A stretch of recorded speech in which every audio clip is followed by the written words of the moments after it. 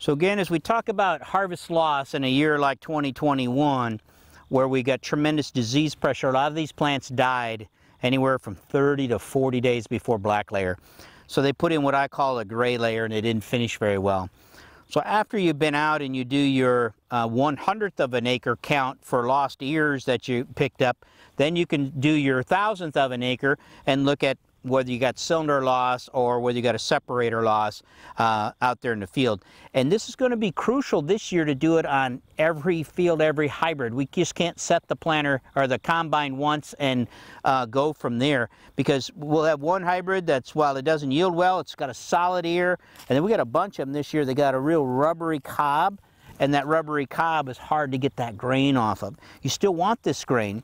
So when we think about a square foot here in the cornfield, 2 kernels is a bushel, and a situation where, you know, I've seen fields already this fall of 20 bushel laying on the ground that we're not cleaning up. So again, we got to set things a little bit tighter. We probably have to dirty up our sample just a little bit to get this cleaned up. But as you change varieties, you want to stop that combine, get out there behind it, and figure out, again, is it coming through the stripper plate? Like some of these are, they're going through the stripper plate and making it to the ground. Then we're going to have to work with the stripper plates. And I know we like those stripper plates open for the down corn, so it's a happy medium somewhere in between, that it's not going through the stripper plates.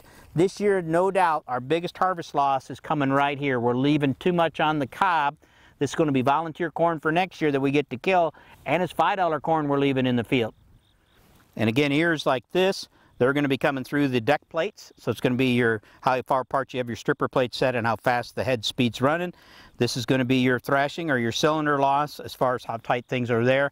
We got to clean this up to get this, and we got to tighten this up to get this.